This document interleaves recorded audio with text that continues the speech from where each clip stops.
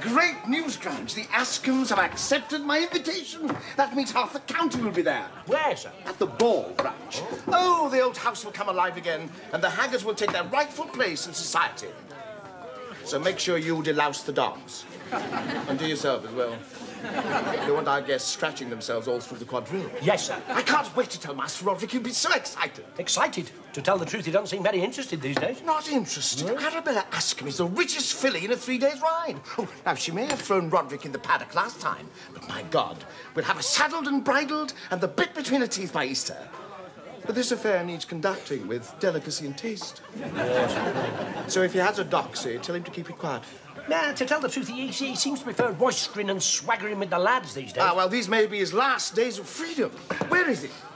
He's in the stable, sir. I believe his horse may have cast a shoe. Landlord, send a boy for Master Roderick. I'll send, but he won't come. He's wrestling in the stables with young Dickon, the best of 3-4. What? Now, I warned you about this, Grunge. I won't have him carousing with that young wastrel. He's a pleasing youth, sir. He may be a pleasing youth, Grunge, but he enjoys low life and bad company. And he's also a very close friend of Captain Starlight over there, who rides the Great North Road, robbing and plundering. They'll both end up on the gallows, you mark my words. I don't know what Roderick sees in him. They have nothing in common. Young Dickon has his good points. He's no whoremonger. Oh, that he's not, and he keeps himself clean. Indeed. He's most fastidious in his habits. He never bites his nails. Nor does he spit. I've never heard him swear. Well, I've heard him swear. Well, not the really naughty words, or nothing of a sexual nature. He never tells a dirty jest. You see, what did I tell you? They have nothing in common.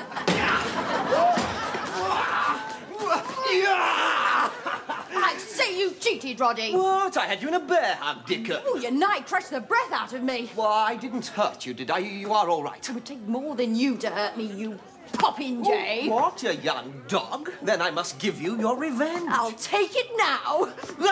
Young devil, I'll get you for that. Roderick, a word. I'll be over there with Starlight. I don't think your father approves of me. A fig for what he approves, Dickon. Yes, Father? Great news, Roderick. Arabella is coming to the ball. Our plan has succeeded. Good. You don't seem very excited. Well, of course I am, but I can't stay now. I've invited Dickon back to the hall for cards and a glass of claret. Invited him back to the hall? Never. He'll not enter. I've told you to keep away from that feckless youth. He's my best friend, Father. He's a bad lot. Have a care, Father. I will not have Dickon slandered. Have a care. Do you know to whom you speak, you rogue? And look at him now. He's a bosom friend of Captain Starlight, who rides the Great North Road robbing and plundering. And there's something else. Something else? What? Well, I don't know, but there's something else. Something that doesn't ring true. I don't know what you mean. He's the truest companion a fellow ever had. Roderick, he is a young rascal, and you are a gentleman, and a gentleman is judged by the company he keeps. Ah, you mean birds of a feather, Father? Precisely. You mean if I'm seen drinking with someone shifty, shady, and degenerate, I shall be judged accordingly? Of course. Then I'll leave you, Father. What? Did you hear that, Vance? That's the first time he's disobeyed me. I know, sir. That young rogue has turned father against son. Have you noticed anything about young Dickon, sir? What, Grant? Something I've observed, the smallness of the hands, the smoothness of the skin. Oh, yes, now you mention it. And his dainty way of speaking, the voice so soft and well modulated. Yes. And his walk, it has a delicacy that you don't usually associate with the stable. Grunge, you're not thinking what I'm thinking. Yes. He's of noble birth, all right.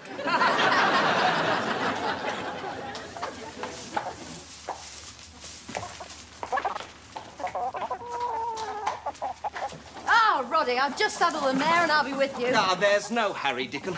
Change of plans. We can't go to the hall today. It's your father, ain't it? He hates me. No. Well, yes. But it's nothing personal. He hates everyone. Come, let's go out and tip over a pie stall. I'm not in the vein. We can't go to the house, Dickon. Oh, it seems I'm good enough for the stables, but not for your fine house and fine friends. We haven't got any fine friends. Even the beggars won't speak to us. And what about Arabella Askham, the mincing jade? Oh, mercy, Roderick, we are alone, and you in your shirt sleeves. I am transported. If you touch me, I shall die. I know I shall. Dickon, you do that so damned well. I wish you'd teach me. How do you do it? Oh, never mind. Isn't Arabella Askham rich? Yes, Father wants me to marry her. A lusty rogue like you marry that pampered, simpering ninny? You'd frighten her out of her stays. Dickon, I believe you're jealous. No, I'm not. She's just a girl, Dickon. But we're pals. We shoot, we ride and wrestle, we roister and we swagger. I'd sooner be with you, Dickon, than anyone. Look, women are only good for one thing. Oh? What's that? No. Roderick! Ah, Arabella. What are you doing in the stables with that ragamuffin? And you in your shirt sleeves? I'll get my jacket.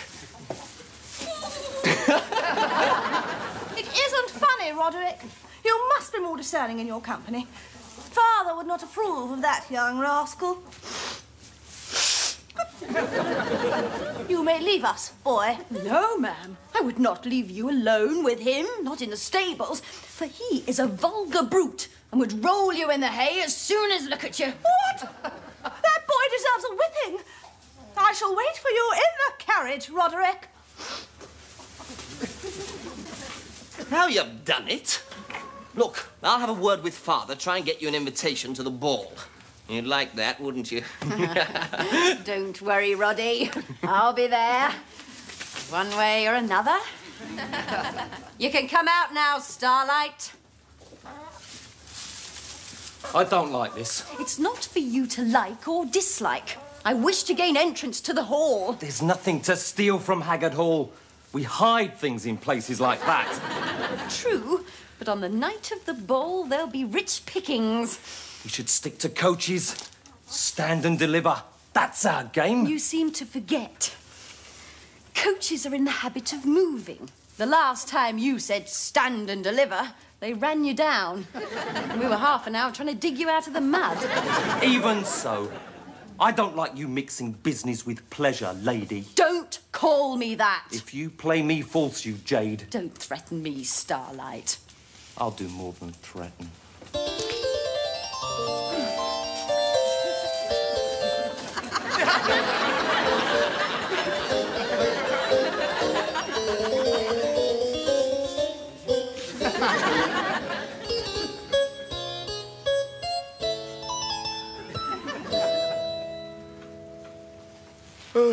More cordial, sir. No, sir.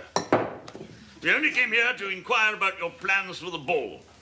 My daughter and I seldom attend such functions, and we hope that it will be conducted with modesty and good taste. Oh, have no fear, sir. There will be nothing vulgar. Delicacy will be our watchword. Yes, only I understand some of your routes have got out of hand in the past. Out of hand? How so? I heard that a cat was thrown through a window and the guests were so drunk they could barely stand. No. You see how things get exaggerated. It was a guest who was thrown out the window and the cat could barely stand. And on another occasion, you rode your horse through the lady's bedroom. You call that good taste? The horse was blinkered, sir. Oh, I see. Yeah. Do you have anything to add, Arabella? Yes. Will there be dusting? Dusting? See? I can write my name in the dust. Yes. Isn't education a wonderful thing? And will you also remove the chamber pot, sir? Chamber part? Beneath the table.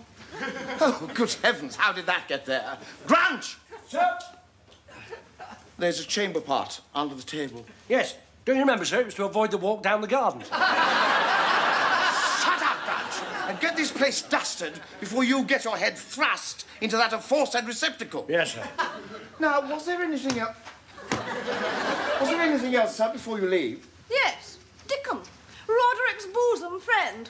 Will he be invited? Certainly not. He's a scandal upon the town. And a limb of Satan, I believe. One more. I feel that Roderick is too familiar with that young rascal. He prefers to go riding with him than join us here. I don't know what Roderick sees in him. I'll have a word with him. One more thing, Haggard. I've had a note from a distant relative recently returned to the area after many years' absence. She wishes to be invited. Certainly. Her name, sir? Lady Melton. Oh, the wicked Lady Melton? She's no longer known by that name, sir. She's put aside her wanton ways under the bishop's instruction, and she now leads a life of sobriety. That is why there must be no reminders of her past life. Have no fear, sir. This affair is guaranteed to bore the pants off a Puritan. Good day to you, sir. Good day, sir, Miss Arabella. Oh.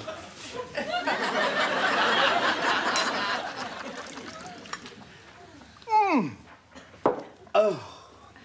Now, did you hear that, Grant? Now, Dickon must not be invited. Indeed not, sir. You know something, Grant. What is it? Only that young Dickon has certain proclivities. Proclivities? Certain inclinations. I believe him to be an hermaphrodite, sir. No, he has no religion whatsoever. No. I mean, I saw him kissing Captain Starlight. What? I knew it. He's a linen lifter, a doublet dipper, and a close friend of my son. You must tell him, Grant. That Master Roderick has a violent and destructive temper, sir. You must, for the sake of his reputation. Father, about young Dickon. Well, Roderick, one moment. Grant has something to say to you about Dickon and Starlight. Yes, Grant. I don't know how to say this. Tell him about the proclivities. Well, I don't understand. There is a love that dare not speak its name, sir. Yes. That drinks at the well of loneliness. Oh, get on. What is it, Grant? Dickon is... I find this difficult to say. May I? No, you don't spell it like that. You spell it like... What?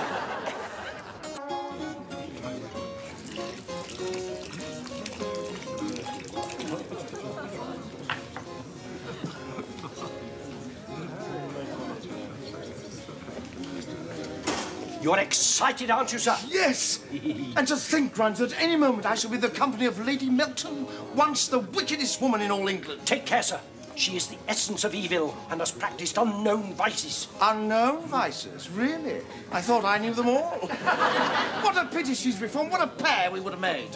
Even so, I'm in such a fever of anticipation, I can hardly hold my hand still. Then you need wait no longer, for see, she comes. Music, play on.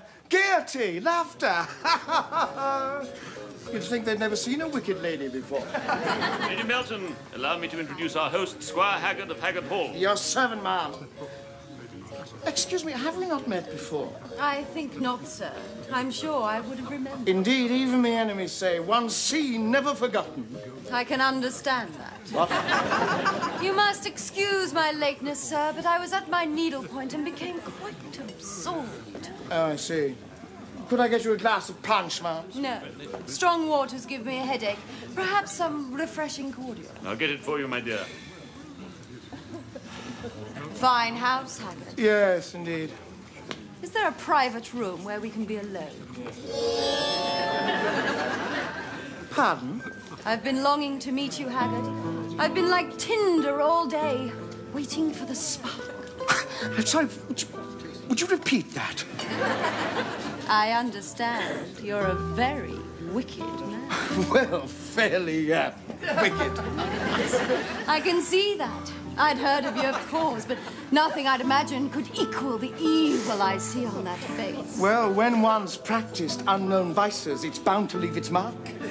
Perhaps we could practice them together. But they said you'd reformed. That was to secure my estate without dispute. No, I've always been attracted to lowlife and lewdness from a very early age. There is a private room, Mum. It must be on the ground floor with a rear entrance, so I may leave discreetly. It is across the hall. Then I'll retire there. You may come to me. Make it soon, for I'm on fire. Cordial, my lady. Haggard. I'll see if I can find Lady Melton a book of improving sermons. Excuse me.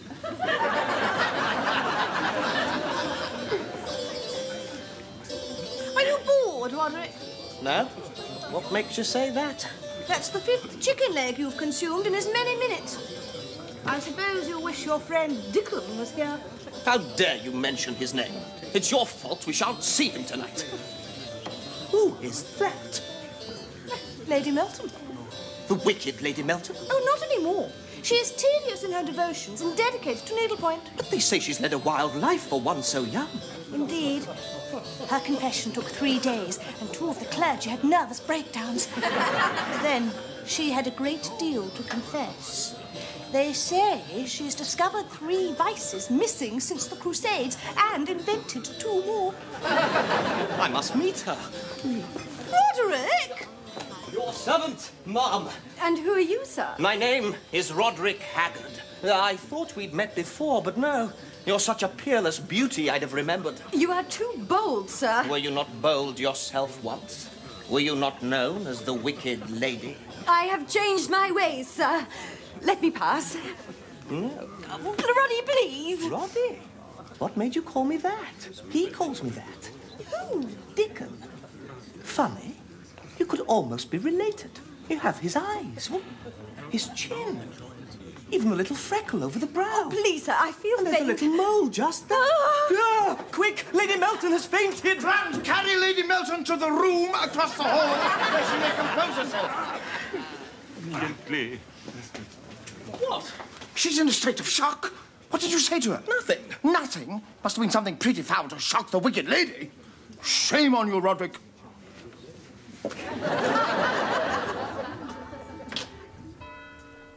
Oh.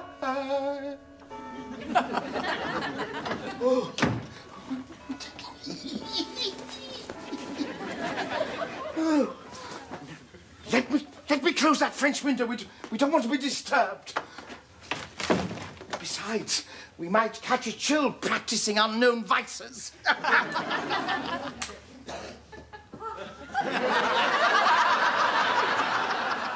Oh, we're dressing up. Oh, if only you told me. This isn't pretense, Haggard. This barker's loaded.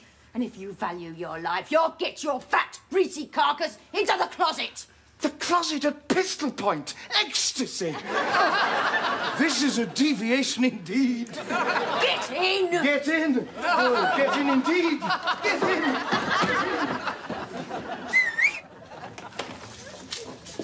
He's all ready? Yes. Hurry, I'm overcome with impatience. Who's that? It's Haggard. He's a complete fool. What happens next? This.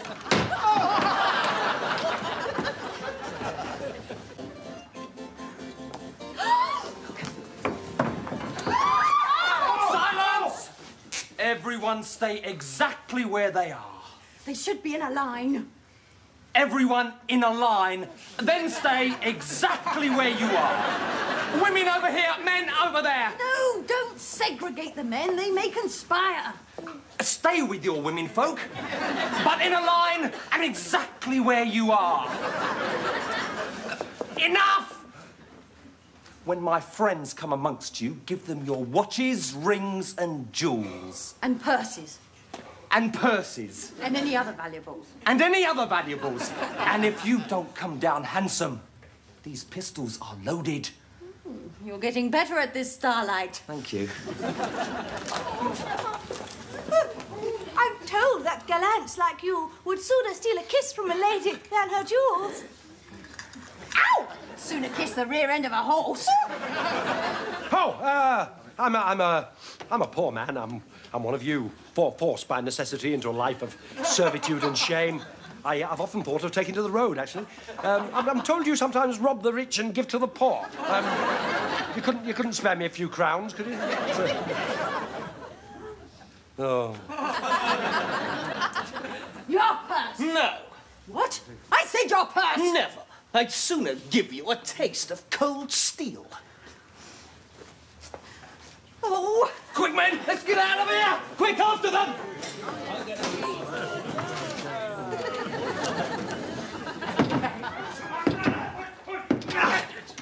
Ah, the rogue has got... He came this way, I swear it. One moment.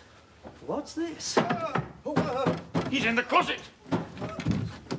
So it's you, Haggard! What? That's the meaning of this masquerade. You invite us to your house and then rob us? No, I was attacked myself. I came here to meet, well, Lady Melton. Lady Melton?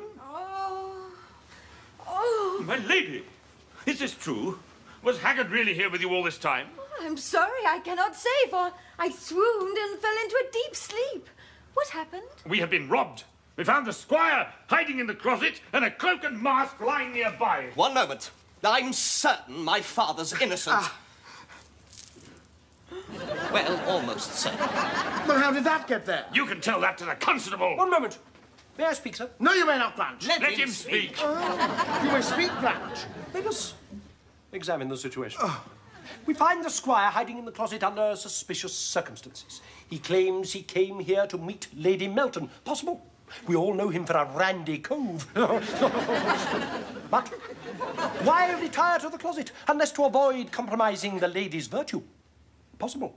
Then that leaves us with Lady Melton, the only witness to this story, who remembers nothing, has heard nothing, has seen nothing. You see, they say that seeing is believing. Not so, gentlemen.